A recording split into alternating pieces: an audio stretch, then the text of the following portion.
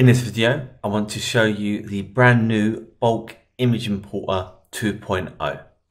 Now, if you have or you have seen the original version, this is a major upgrade. So I'm going to go through the entire interface and how you can use it. So our first option is to choose a file. Now, and this is new for the 2.0, we can choose a new file to create a new file, or we can click existing file and then we can choose an existing PowerPoint or Open Office file that you've downloaded from Google Slides, that you've created in LibreOffice, Open Office, PowerPoint, Canva, wherever. And then we can choose this file here, and then we can choose to insert our images after a certain slide. But I'll start off by showing you how to create a new file. So click New File here, and then we'll go down to our image folders here. Now you can select up to 8 different folders at once, and what this will do is it will chronologically work through each folder in order and import your images with your desired settings, so your title and your images per slide. So let's give it a go. So for my folder 1, let's choose Sudoku, and let's enable 4.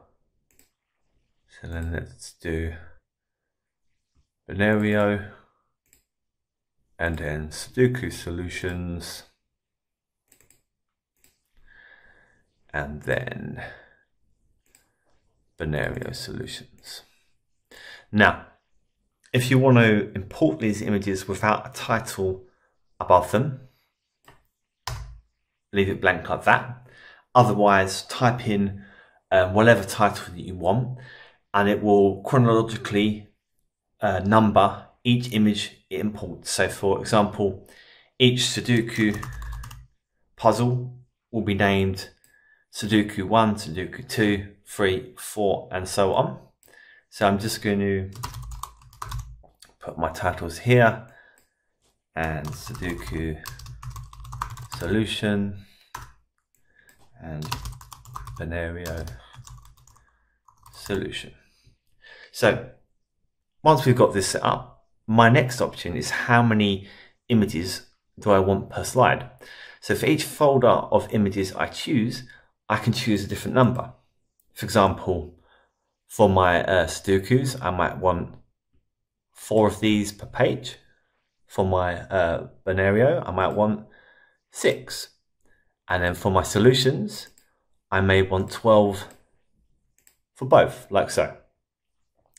And once you've set that up, our next option is to choose our slide or page size. So by default, it's got 8.5 by 11 inches. You can of course type in whatever trim size that you want in here. And then below this, we have our image settings. So we have an option to set our top and bottom margins of the page and our left and right margins. We also have the option to type in a gutter margin here. And we have the ability to set the minimum space between images horizontally and vertically as well. After this, we have the option if we want to maintain our image aspect ratio. Chances are you do, so leave that on yes, but if not, hit no. And then finally, before we choose where we want to save our file, we can choose our font that we want to use for our titles, and you'll get a preview there.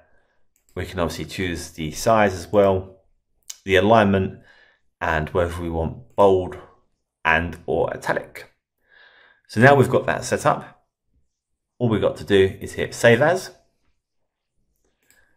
and then in here I type puzzle, and then we can choose to either save as a PDF file, an Open Office presentation, or a PowerPoint file. Now this program is completely independent, so you do not need LibreOffice, Open Office, or PowerPoint or anything like that. You can create a PowerPoint file, for example, and then import that into Canva, or use it in LibreOffice, Open Office, Google Slides, lots of different programs. For this example, let's stick to creating a PowerPoint file. Let's call that puzzles, hit save, and then hit generate.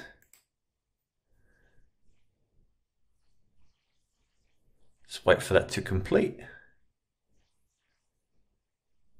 And there it's done. So now if I go to my puzzles folder here, you'll see the file I've just created. So let's open that in PowerPoint.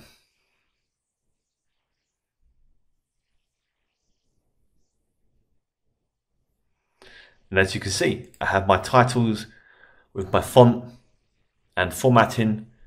I have 4 Sudokus puzzles per page, and I have my gutter margin, as you can see. And then after this, I have 6 Binario puzzles per page, like so. And then after, I have 12 Sudoku solutions per page, and then I have 12 Binario solutions per page. So I'll close that quickly, and I'll go back in. I'll quickly show you the existing file options. So if you've got a file already set up, or perhaps for example, perhaps you've got a ton of puzzles, so you've used all 8 folders up importing the puzzles, and you've created that, and then you want to add the solutions. What you can do is create, like I say, create a file with just the 8 puzzles, and then save it. And then what you do, hit existing file here, and then choose the file that obviously you want to import the puzzles into, and that can be a PowerPoint or OpenOffice file. Hit open, and then you can choose after which slide you want the images to be inserted. So for example, if you want it at the end, choose the last number, and it will insert the images after that slide. And then again, exactly the same options as before. Choose the images that you want to import. So for example, let's just do KDP. Let's put test, and let's do 15 per page. And obviously you can't set the slide settings because you're using an existing file, but you have full control over the image settings, the margins, the gutter margin, the titles, the font, etc. And then the last option here is to choose where you want to save this. So again, I'm going to do a PowerPoint file, and let's call that puzzles 2. Hit save, and then generate. And now that's done. And let's open it here. Just wait for that to load.